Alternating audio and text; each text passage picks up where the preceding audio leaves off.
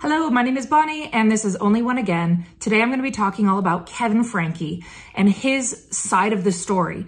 A lot of people know about Ruby Franke and Jody Hildebrand's recent arrest for aggravated child abuse, and many people want to know, what about the husband? What about the kid's father? Where does he fit in all of this, and why hasn't he been arrested? What's his excuse? So we recently heard from Kevin's lawyer and Ruby and Kevin's sisters-in-law. They gave a little bit of an insight into what Kevin's side of the story really is. Most people know by now, Ruby and Kevin Franke were married for many years. They're a Mormon couple who did family vlogging on their YouTube channel called 8 Passengers. They have 6 kids together. 4 of them are minors. Their older 2 are 18 and 20 years old. So recently, Kevin's lawyer named Randy Kester went on and did an interview with Law and Crime Network, and he gave a lot of details about what Kevin's side is. Now, whether or not we believe that, it's up to you, but it was interesting to hear his side of the story. Ruby actually phoned Kevin right before she got arrested and said, come and get the kids. This is an emergency. And he said, where are they? And she said, they're in Ivins. That's where Jody lives. He had no idea that his younger children were actually at Jody's house. And she had taken them there back in May.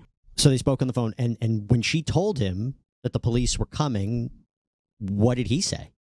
She actually didn't say that. She just said, you need to get down here. You need to get down here. And what did he say about that? And he said, down where? And when she told him that she was in Ivins, he responded and said, what are you doing in Ivins? And she then told him that the kids were down there. Some of the kids were down there and he needed to come down. And he said, well, how long have you been in Ivins? He wasn't even told that she had taken the kids to Ivins. Part of the reason why Kevin didn't know any of this is because he hasn't actually been in contact with any of the kids since last July. He and Ruby have been separated for 13 months, since July 2022. Ruby had told Kevin, if you want to save our marriage, then you're not allowed to have any contact with us, with Ruby or any of the children. Was he calling the kids? Because I think what a lot of people are looking at this and they're wondering, well, what did he know? So he might have been living separately from her for 13 months, but he wasn't calling the kids, checking in on the kids, seeing how they're doing? He's the father. I totally understand that. That was the big question on my mind and the big question on a lot of people. If you've read everything that's in the media, he's getting raked over the coals for that. But what people don't understand is that he was trying to preserve his marriage. He was taking direction from her. She's the one who asked him to leave the house and indicating that in order for him to be able to get back together with her and be a family, that she was requesting that he leave the home and that he not contact them or the children. Later told him that everything was blissful at home. It was so much better without him. Now, they have 6 kids together. I have 3 kids of my own. I can't imagine as a parent just saying, oh, okay, that's fine. I'll stay out of their lives. It's for the best. But according to a lot of people in his life, he was emotionally manipulated and he was brainwashed by both Ruby and Jody into doing just that, into abandoning his family. And that's the reason why he says he is not, culpable. He shouldn't be arrested because he just didn't know about any of this. He willingly cut off all contact with his kids. That's not a good thing. I personally think that in itself is completely wrong, but was he aware and responsible for the kids' well-being? Did he know that the kids were literally tied up and being starved and physically abused? He says no. His lawyer absolutely is adamant that Kevin has, number 1, never physically abused his kids, and number 2, has never actually been accused of doing that. He doesn't condone physical abuse, and therefore, he is completely innocent. So Ruby actually has brainwashed Kevin into thinking that he was the problem and that the kids and she and the household were so much better off without him.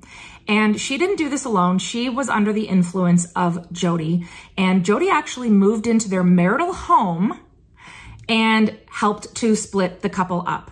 which she has been accused of doing to other couples in the past, by the way. So apparently, Jodi actually moved into the home and insisted that Kevin and Ruby live in separate halves of the house. And Kevin wasn't allowed to actually talk to Ruby unless Jodi was present. So then Kevin actually was kicked out or moved out of the family home.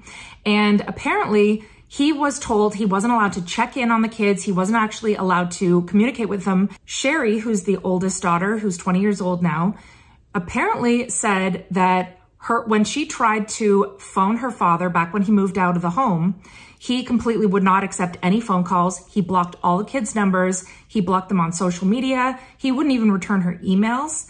And she says it was because her mom brainwashed him into thinking that he wasn't allowed to have any contact with the kids and they were better off that way. According to the lawyer and the sisters-in-law and other family members, Jodi was the one who manipulated the whole situation and was actually victimizing the entire family, including Kevin. Now, since the arrest, Kevin has had contact with his older two kids. I have no idea what the outcome of those phone calls were. I don't know how they feel towards him now, but it would be really interesting to hear from the older two kids in terms of how they feel about their father in all of this. Ruby and Kevin's sisters-in-law, so there's Jennifer and Cynthia, they're connected to the family because they're married to Kevin's two brothers. So they're also Franke's now. They spoke with the media and they gave their opinion on Ruby, and it was not good. They said, if you look up narcissist in the dictionary, you would see Ruby's picture right there. Jennifer even said that she didn't like Ruby right from the beginning. She never liked Ruby. She said that one time Kevin and Ruby came over to her home with the kids and they were all having dinner together. And then after dinner, Jennifer's kids went into the kitchen and grabbed themselves a snack, which she was fine with. Those kids offered their cousins, Ruby's kids, something to eat. They offered them a snack too, and Ruby said absolutely not. And then Ruby scolded Jennifer and said, I can't believe you let your kids run amok in your kitchen. And Jennifer stood up for herself and said, you know, it's my house, my kids, my rules, don't worry about it. And she said they hadn't had Kevin or Ruby over since then. She hasn't seen her since then. So it sounds like there was a lot of tension between those sisters-in-law for a while now. They think that their brother-in-law, Kevin, is, you know, the innocent one in this. They said that definitely Ruby is the one that's the problem. But they said that her behavior drastically got worse once Jodi entered the picture. And a lot of people have been saying that as well. Sherry told Jennifer that she agreed that she thinks Kevin has been brainwashed into abandoning his family, into thinking that he was a big problem and that he needed to keep his distance from everybody to help the situation. Also, the sisters-in-law do not believe Ruby's allegations of SA at all. They said that they don't believe it, and they also think that Ruby should be locked up forever. If you are familiar at all with the 8 Passengers videos, if you were, you know, originally a fan, or if you've seen all those video clips that have been coming out recently in the news, you know that Kevin is not innocent in all of this, in my opinion. And if you look at the videos, you can see that he was there alongside Ruby for a lot of these extreme parenting decisions, for a lot of these punishments that people have been concerned with for a while. I think that he is responsible for a lot of this. I do not think that he necessarily knew the extreme physical abuse that was going on at Jodi's. I don't think that he was aware. And that's a problem. I think that he should have fought harder, personally. I think that he shouldn't have stayed out of his 6 kids' lives for 13 months and just left them in the hands of Jodi and Ruby, who he already knew were problematic. I don't think that he is innocent in all of this, but like a lot of people have said in my TikTok, they don't think that Kevin is innocent in all of this. And just like, for example, he was the one who went right along with sending Chad to that teen wilderness camp. He was fine with taking the kids, you know, homework. Remember that video of them gathering up all the kids' junk and then saying, okay, you need to earn this back or we're throwing it in the garbage. And the kids were like, that's my homework that I left in the van. And they said, well, then you're going to have to pay money or do chores to earn it back. I mean, all of these things that were really extreme that people thought were problematic. Kevin was right there along with it. So I don't think that he's innocent, but I do see his point that he was not necessarily aware of the recent abuse. Let me know what your thoughts are in the comments. Thank you so much for joining me here, and I will see you next time.